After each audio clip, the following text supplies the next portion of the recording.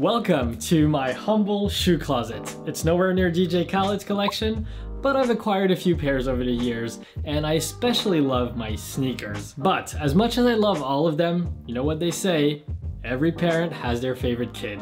And I'm not gonna lie, there's definitely some sneakers that I wear far more often than others. And to be honest, I think we can boil it down to 5 essential pairs. These are the 5 types of sneakers that I wear the most often. And with these in hand, you can pretty much cover all of your bases in terms of styling options.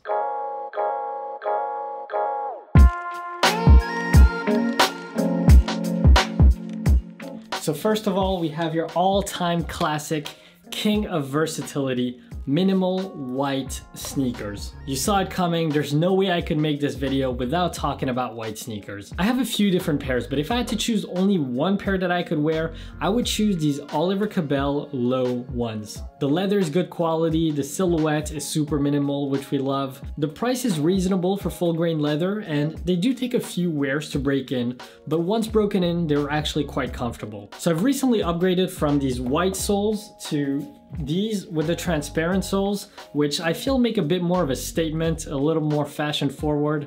But if you had to choose only one pair between the two, I would choose the white sole just because they're more classic and easier to wear. What I love most about white sneakers is their versatility. The range of outfits you can pull off with white sneakers is insane. Whether you go for a casual, chill, put together day look, a super casual home outfit, or go to the formal end of the spectrum with a suit, you can always rely on your white sneakers. You can pretty much slap them onto any outfit without it looking bad. Are they always the absolute best possible choice for a given outfit? No, of course not. But it's very rare that white sneakers will actually make an outfit look bad, which is why they're first in line in my list of essential sneakers. At number 2, we have the dad shoe. It's no secret that dad shoes have been at the forefront of fashion trends these past few years, but I would say they're more than just a trend now. They've made a huge resurgence and claimed their well-deserved spot in many people's wardrobes. And I think it's safe to place them in the sneaker essentials category now. When it comes to dad shoes, the range of styles available is wide. From chunky to colorful to futuristic, you've got your pick of the lot. My favorites are these New Balance 997H. I know they have them in a bunch of colorways, and I think this gray model is not exactly available in every country, but I'll try to link to some similar ones in the description. In terms of styling, dad shoes naturally go well with casual outfits, especially the ones leaning to the sportier side. For example, sweatpants and an oversized tee. But I would encourage you to experiment with less common pairings as well. For example, I think that with the right outfit, you can totally pull off dad shoes with looks that lean more formal. Think pleated trousers, perhaps a button-down shirt, but the key here is to dress down the look. So don't go full formal with a super structured suit. Keep the silhouette low-key. I think this shirt works, for example, because it has a relaxed fit. You can tell it's not meant to be worn with a suit and tie. I might even go a step further and add a vest to the look, to emphasize that contrast between formal and casual pieces. It's all about trial and error and figuring out the right balance in your outfit, so don't be afraid to experiment. My third sneaker that I would consider to be essential for any wardrobe is the all black sneaker.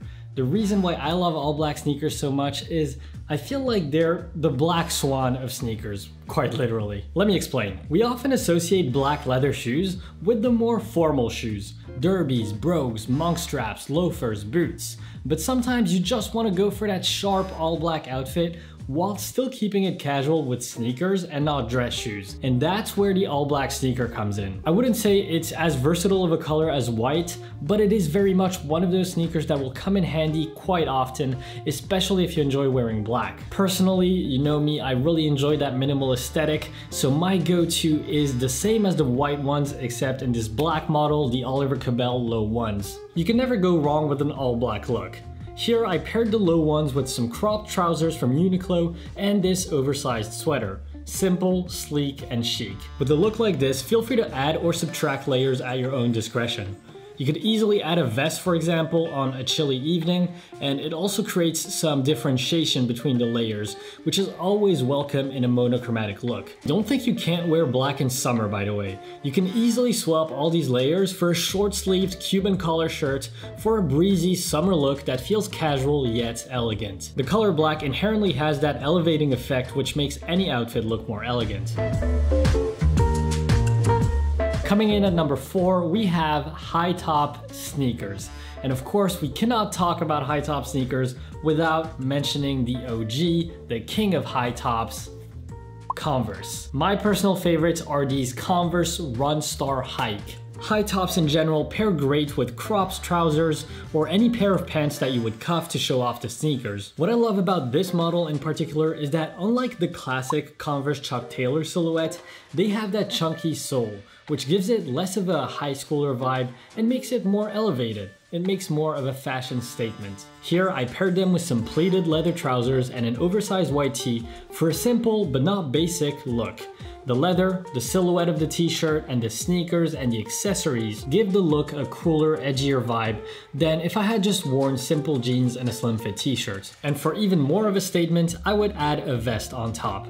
And I think this is like the 3rd vest I wore in this video. I promise it's the last one. I've just really been into vests lately, you know? This is definitely not the only way to style them though. You can also ditch the streetwear chic vibe and go for something completely different. I think these shoes also lend themselves to a grandpa chic vibe with some cuff trousers, a relaxed fit button-down shirt, and a cardigan. I'm a big fan of this cropped cardigan from Florence Black. I think the cropped silhouette ties in nicely with the fashion forwardness of the shoe. But whatever your style is, high top sneakers can definitely find a place in your wardrobe, especially when worn with cropped or cuffed pants. Last but not least, number 5 of essential sneakers, we have the statement sneaker. This is the sneaker you wear when you're feeling extra snazzy, you're confident, you're not afraid of drawing attention, you love your sneakers, and you want to show them off. You can make a statement either with the color of your shoe or the design of it, or actually even both. And yes, these are once again the Oliver Cabells in blush pink. I'm not sponsored by them or anything, this is just the most colorful shoe I have, so I thought it would be perfect to illustrate the example of a statement sneaker. When wearing a statement sneaker, since you obviously want to make that your statement piece, it's often a good idea to tone down the rest of your outfit. It's definitely not the only way to do it. Some people like to go bold and clash a lot of different bright colors in the same outfit. Me personally, I prefer the route of letting one statement piece shine, and in this case, the sneakers. So I would wear these with monochromatic outfits. The beauty of blush pink, I feel, is that you can wear them with both the cooler neutrals and the warmer neutrals.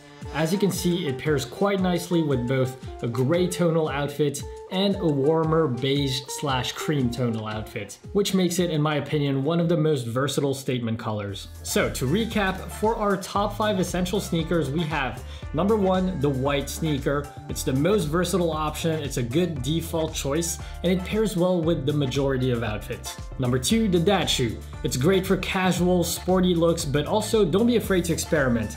For example, by contrasting it with more elegant looks. Number 3, the all black sneaker. It's perfect for all black looks, and it's a great casual alternative to the typical black leather dress shoes. Number 4, the high top. It's perfect for cropped pants, and it's a very versatile option.